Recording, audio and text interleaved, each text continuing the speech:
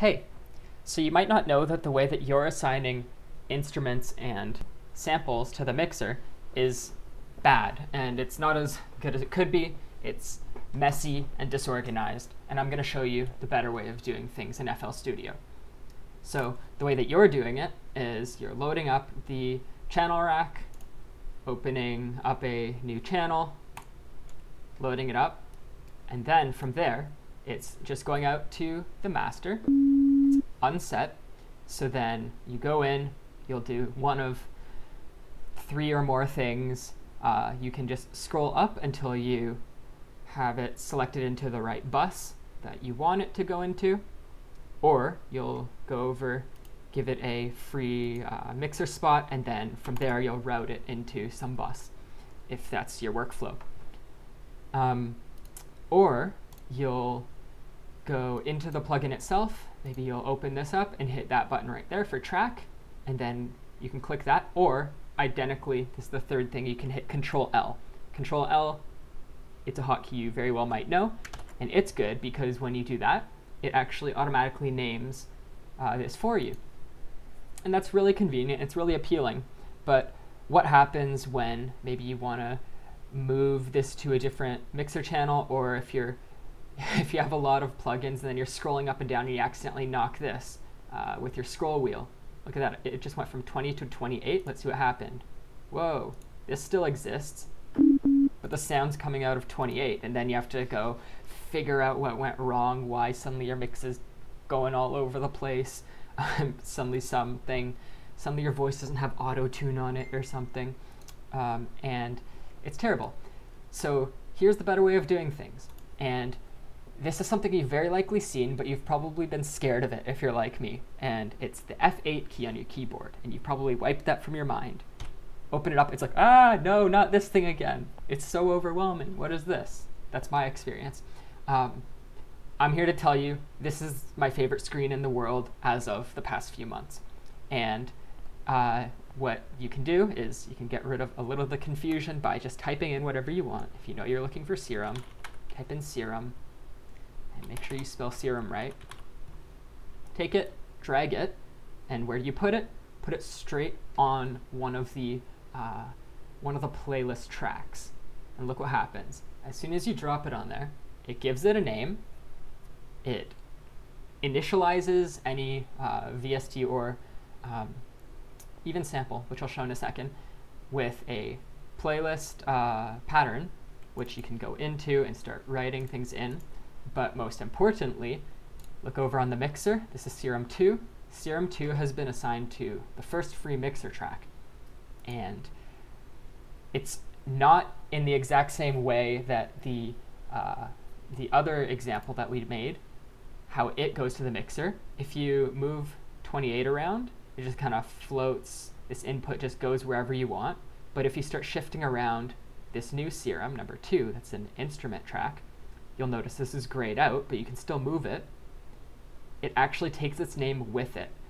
This track has been like under the hood actually linked to that instrument, and that's really, really nice if you have complex projects, to not have to worry about these things becoming decoupled and just confusion ensuing. You can have really complex projects like this, really complex mixers, without the confusion that comes with the other method. So from here, in this method, you'll always have an instrument corresponding to a mixer channel, and then you can route it into wherever you want it to go from there. So that's the first good thing. The second good thing that's like equally as useful is if you're someone who does lots of automation like me. Let's say you have a macro there, whatever, you have some knob that you want to tweak. You can go, after you've tweaked it, get the last tweak control and make an automation clip. And so you'll see here it's made an automation clip just like normal, but look over here, because it knows which instrument this is, it's linked the automation clip to this track. And that might not seem that mind-blowing, but like when you're working in this project that has all these different automations, you're automating this, you're automating that, let's just do a lot of them. really quick. Automate the glide. Let's see what's going on. So you have all these automations, and I very rarely have a project that's less than 45 tracks. And to be able to, by one click, hit this little arrow and collapse that group and all its subtracks is so nice to be able to get a grasp of what all is in your project. So that's another really good thing. So this this workflow also applies to samples. So if I go into my little library, get something, load it in there. I just took it, I dragged it straight onto the track, and it asks me which kind of a track I want to make. And usually what I'll want to do is create an audio track or an instrument track. Audio clips are a little less useful, but they just kind of put the audio onto the playlist. If you do an instrument track, it'll load up a piano roll and a sampler that you can go in and, well, you can go over here, run the kick, and it's right there, and you can do whatever pattern that you want. And it has it's one of these guys, whatever you call them. It's a sampler that you can trigger. Or you can take that, load it up as an audio track, and then it places that straight onto the playlist. And what you'll notice is that these two here have actually, let's see, where are they? It's 18 and 19. Now, by the way, I used shift and scroll to move them around down here. They've already gotten their designated mixer tracks. They're linked, and they're not gonna come apart. You can actually drag these off the patterns, but that's the least of my concerns. So over here you can trigger things with MIDI, and over here you can actually play the audio, mess around with it in whatever way you do, and that's super great.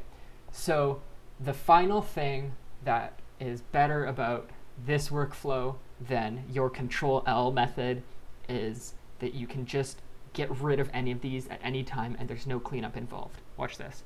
Say I want to get rid of this serum. Right click, delete. It asks me, do I want to just unlink it from the channel, or do I want to delete it? I want to delete it. I want to get rid of the serum instance and the mixer. Delete, and it tells me what I exactly want to delete. I can get rid of just the pattern, just the mixer track, or just the automations that I've got nested down there. Let's get rid of all of them. Boom, gone. Over here, it's gone. It's back to the default color. For some reason, I've chosen to have a different color other than gray, because I like that. And you can get rid of all of these the exact same. Delete. Delete subtracks. There aren't any, so I'll leave that be. Delete this. Where is it? Delete. And you'll see over here, they no longer exist over here, but your old serum that you've used the Control-L trick is just kicking around. You have to go manually delete it. You have to delete all of any of the automations that you've made. For example, if I made an automation, and then I deleted the serum, there's just this this thing sticking around, and later down the line in the project, you're like, wait, what is this? What is this automation clip? If I delete it, will something bad happen? That's something you just don't have to worry about anymore. So anyway, use the F8 key, load stuff onto the playlist tracks, and your life will be so much better, and stop using Control-L. Thanks. Bye.